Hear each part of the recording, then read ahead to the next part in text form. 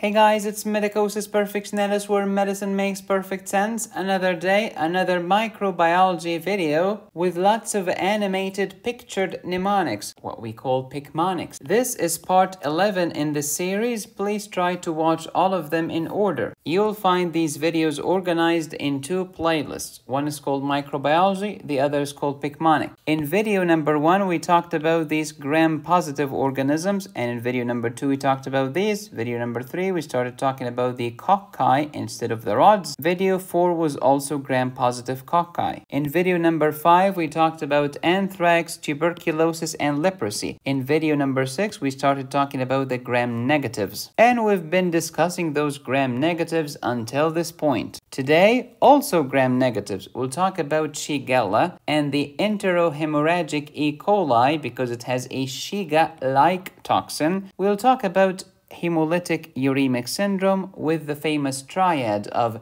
acute microangiopathic hemolytic anemia, thrombocytopenia, and renal failure. We'll also talk about the two Yersinia species that you need to know about. Yersinia enterocolitica, the red color for bloody diarrhea, and Yersinia pestis, the black death, aka the bubonic plague. What does microbiology mean? Ology means the study of, bio means life, micro means small. It's the study of small life. Microbes are bacteria, fungi, viruses, and parasites. And that's why the field of microbiology is sub-branched into bacteriology, fungology or mycology, virology, and parasitology. We use gram stain to differentiate between gram-positive bacteria, those who stain purple, and gram-negative bacteria, those who stain pink. The gram-positive bacteria could be cocci, spherical, or rods, shaped like a rod. The gram-negatives are also cocci or rods. The gram-positive cocci are divided into catalase positive and catalase negative. The gram-positive rods are divided into spore-forming and non-spore-forming. In video number 1, we talked about the non-spore-forming gram-positive rods. And in video number 2, we talked about the spore-forming anaerobic gram-positive rods, the famous Clostridia or Clostridioides. In video number 3, we talked about the catalase-positive gram-positive cocci, i.e. the staphs. And in video number 4, we talked about the streptococci. Video number 5 was anthrax, bacillus cereus, TB, and leprosy. Do you remember the two types of leprosy? Let me know the answer in the comments. We're done with gram-positives. Let's talk about gram-negatives, cocci and rods. The cocci are two subtypes, diplococci,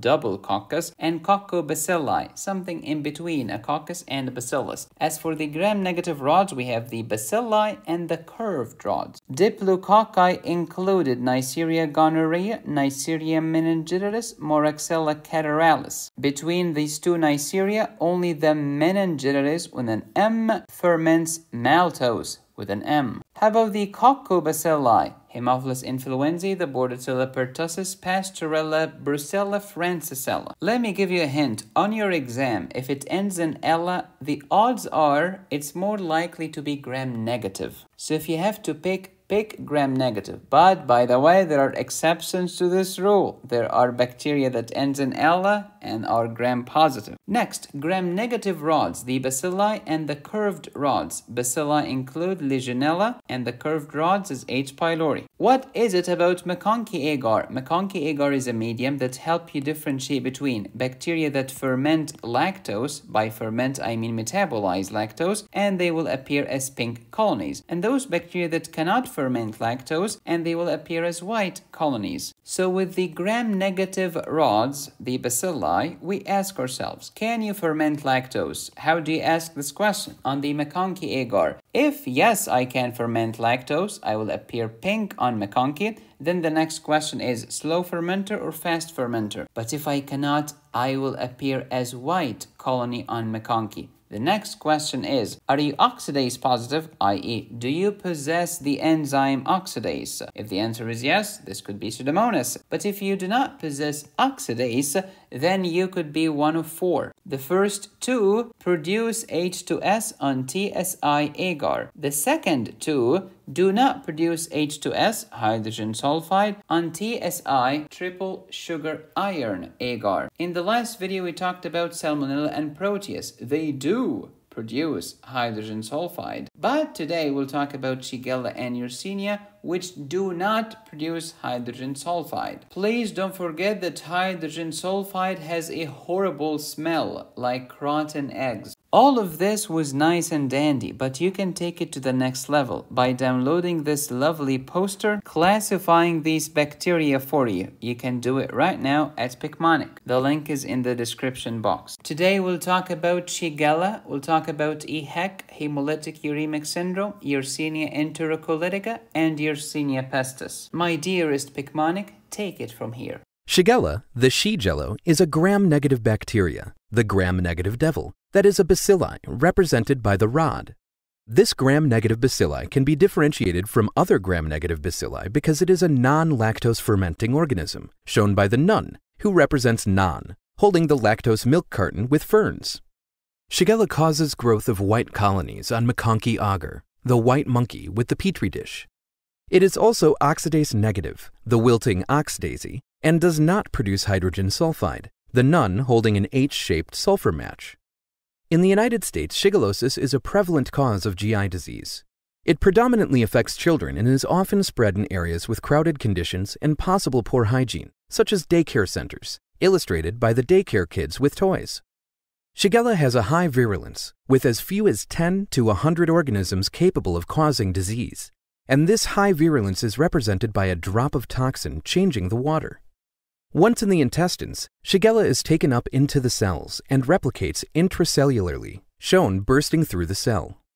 Shigella moves to adjacent cells via an actin rocket, represented literally, that propels the organism from cell to cell. This mucosal invasion causes damage to the GI tract and results in bloody diarrhea, the red toilets. In addition, Shigella produces shigatoxin, illustrated as Shigella with a toxic green glow, which inhibits the 60S ribosomal subunit, shown by Shigella biting into the 60S ribosome. The toxin can cause hemolytic uremic syndrome, or HUS, which is characterized by the HUS hemolyzing U rainbow anemone. This syndrome consists of hemolytic anemia, the hemolyzing RBCs, coming from the anemone, thrombocytopenia, the trombone side toe peanut, and kidney failure, the damaged kidney. So let's review Shigella. This is a gram-negative bacilli, which is non-lactose fermenting and grows as white colonies on McConkey agar. Additionally, Shigella is oxidase negative and does not produce hydrogen sulfide. This is often contracted from daycare centers, and this bacteria has a high virulence, easily causing symptoms in patients. Once ingested, it replicates intracellularly and is motile with actin rockets. Patients can develop bloody diarrhea, and it's important to know that Shigella produces shigatoxin. This toxin inhibits the 60S ribosomal subunit and can lead to hemolytic uremic syndrome, or HUS. This syndrome is comprised of a constellation of findings: hemolytic anemia, thrombocytopenia, and kidney failure. Enterohemorrhagic E. coli, or EHEC, shown as the hemorrhage hammer and E. coli, is a major cause of foodborne illness in the United States and is commonly acquired via ingestion of contaminated foods. The specific serotype of E. coli that causes enterohemorrhagic effects is O157H7, shown literally as the O157H7 text. A unique property of this bacterium, setting it apart from other E. coli strains, is that it is non-sorbitol fermenting, shown as the non-sorbet ferns. A common source of infection is raw or undercooked beef, particularly hamburger meat, visualized as the hamburger. This strain of E. coli produces two varieties of Shigella-like toxin, one of which is identical to the toxin released by Shigella, illustrated as Shigella in the mirror. This other toxin varies slightly in its chemical structure but maintains the same mechanism of action.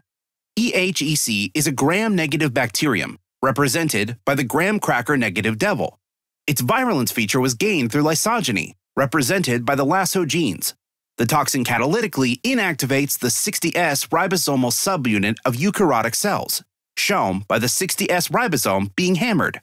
In addition to causing bloody diarrhea, illustrated by the red toilet, EHEC can also cause hemolytic uremic syndrome, or HUS.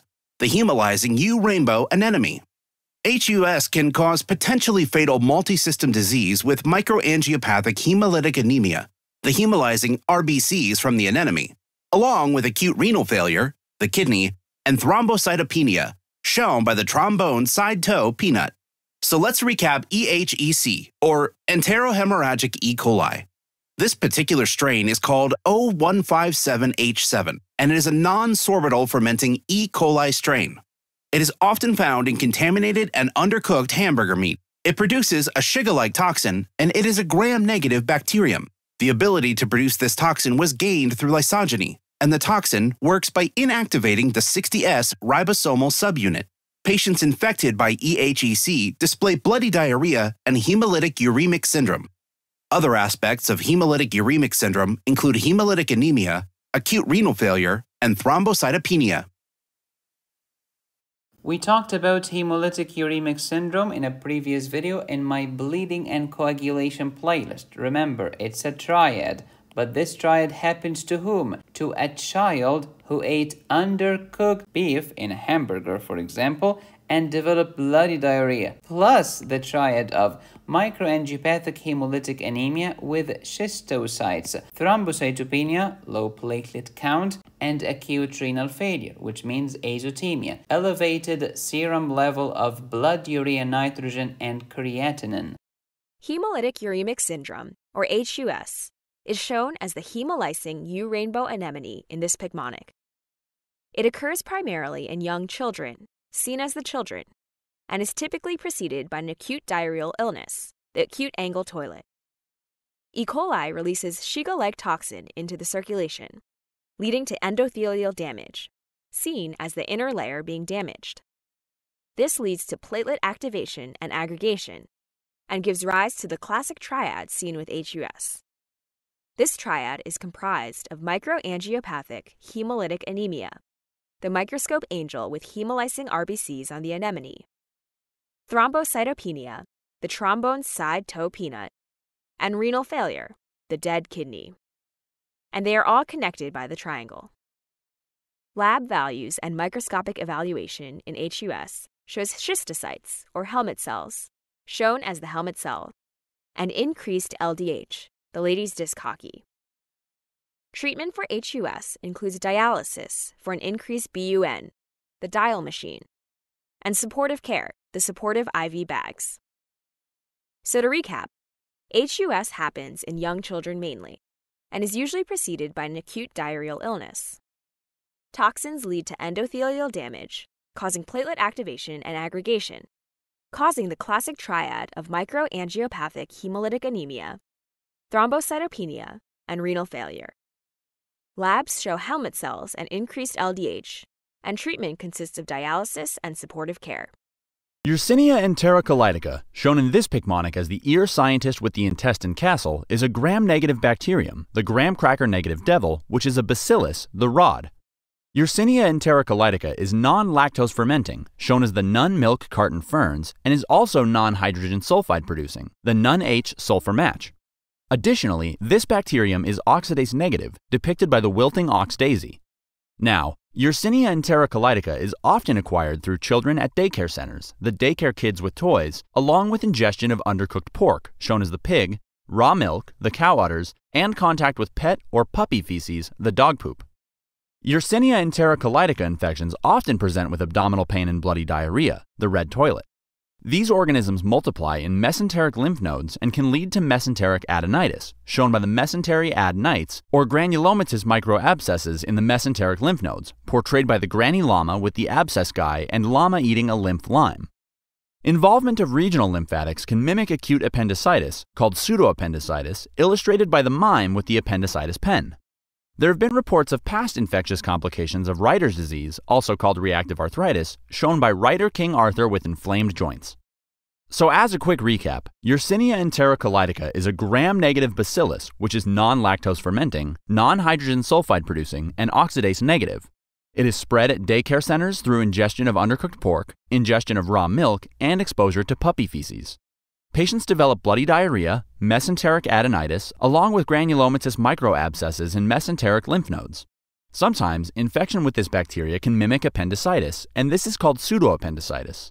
Post-infectious manifestations include Reiter syndrome or reactive arthritis. Yersinia pestis is a bacterium named after its discovering bacteriologist Alexander Yersin, and in this Picmonic, we show Yersinia pestis as the ear scientist pests with the plague doctor mask. Ear science pests, Yersinia pestis. This is a gram-negative bacteria portrayed by the graham cracker negative devil and is a bacillus shown with the rod. Additionally, Yersinia pestis is oxidase negative, the oxidase negative, and is non-lactose fermenting, illustrated as the nun with the milk fern.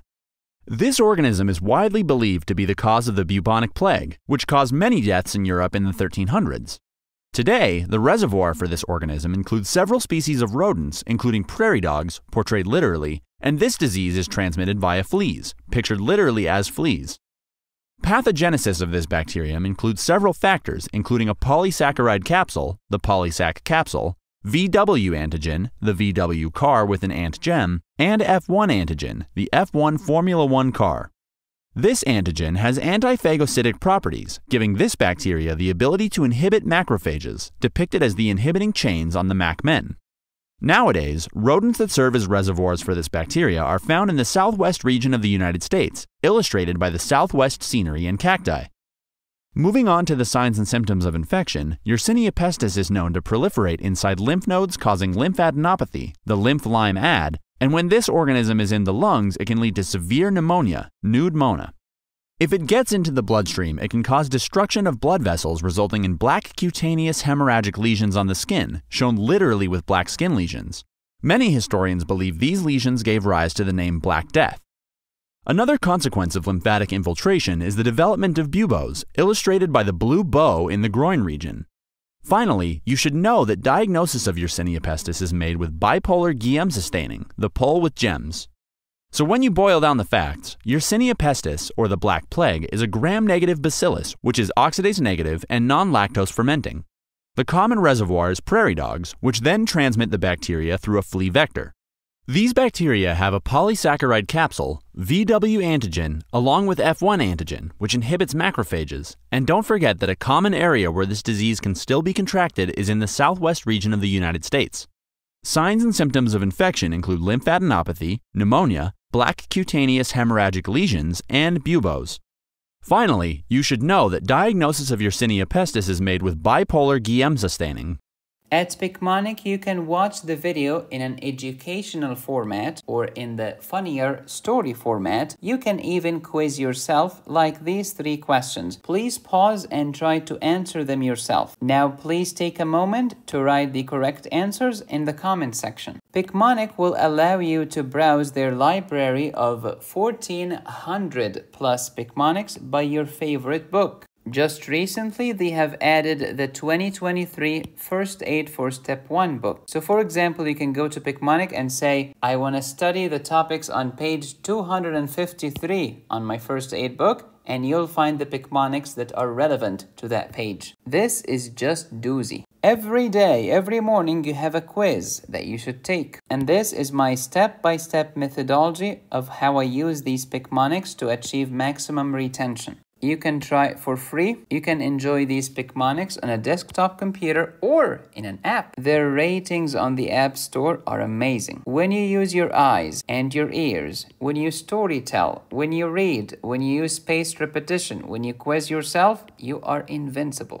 So let's compare among these 3 organisms that we studied today. All of these 3 are gram-negative rods, and I'm talking about the Shigella, Yersinia enterocolitica, and Yersinia pestis. Shigella will give me bloody diarrhea, and don't forget the hemolytic uremic syndrome with the famous triad. Diagnosis, gram-senon culture, don't forget lactose non-fermenter. Management, supportive care, antibiotics for the bloody diarrhea, such as quinolones and azithromycin. However, if it's a hemolytic uremic syndrome, we do not give antibiotics. Instead, just supportive care. Next, Yersinia enterocolitica. It's the Yersinia that causes the bloody diarrhea. It might trigger a reactive arthritis with the famous triad. Can't see, can't pee, can't bend my knee. or climb a tree. How can I manage this? Quinolones and TMP SMX. How about the plague? Well, depending on the type, I can get pneumonia, I can get fever, I can get black hemorrhagic cutaneous lesions, I can get buboes, I can get lymphadenopathy. How can I treat the plague? Streptomycin, doxycycline, gentamicin. This is an aminoglycoside, this is a tetracycline, and this is another aminoglycoside.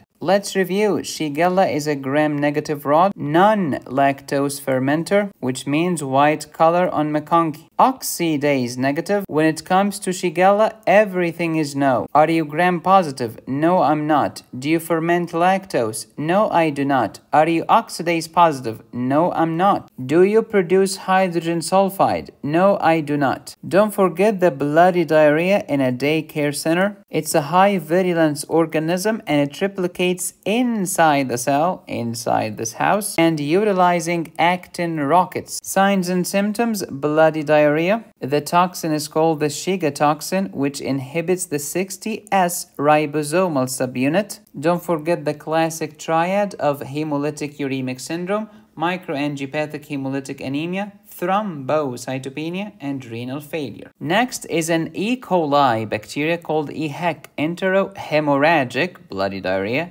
E. coli, also known as O157H7, contaminated undercooked hamburger, Shiga-like toxin. That's why we're looking at Shiga in a mirror, because it's not the Shiga toxin, it's a Shiga-like toxin. Who produces the Shiga toxin? Of course, Shigella. E. coli is a gram-negative rod, as you know, also cause bloody diarrhea and hemolytic uremic syndrome. Speaking of hemolytic uremic syndrome, the patient is usually a child, undercooked, contaminated meat, and acute bloody diarrhea. Do not forget the triad: microangiopathic hemolytic anemia with helmet cell or schistocytes, thrombocytopenia, and acute renal failure. Hence the need for supportive care and, in severe cases, dialysis. As with any hemolytic anemia, lactate dehydrogenase is elevated because it comes out of the dead red blood cells after we destroy them in hemolysis. Next, Yersinia enterocolitica is a gram-negative rod, non-lactose fermenter, oxidase negative, does not produce H2S. Risk factors: being in a daycare center, eating undercooked pork, or drinking raw unpasteurized milk, or being exposed to the pet or puppy feces. Symptoms include bloody diarrhea, here's the bloody toilet, mesenteric adenitis, granulomatous microabscess in the mesenteric lymph nodes, can mimic a case of appendicitis, and this Yersinia enterocolitica can activate a reactive arthritis with the famous triad: can't see, can't pee, can't climb a tree. Last one, Yersinia pestis, the plague, gram-negative bacillus, and just like the other Yersinia, it is oxidase negative and non-lactose fermenter. Risk factors: prairie dogs and fleas. Virulence factors: the polysaccharide capsule, the VW antigen, and the F1 antigen, which inhibits the macrophage. Symptoms include lymphadenopathy, pneumonia, black cutaneous hemorrhagic lesions, hence the Black Death, and we diagnose it by the Giemsa stain.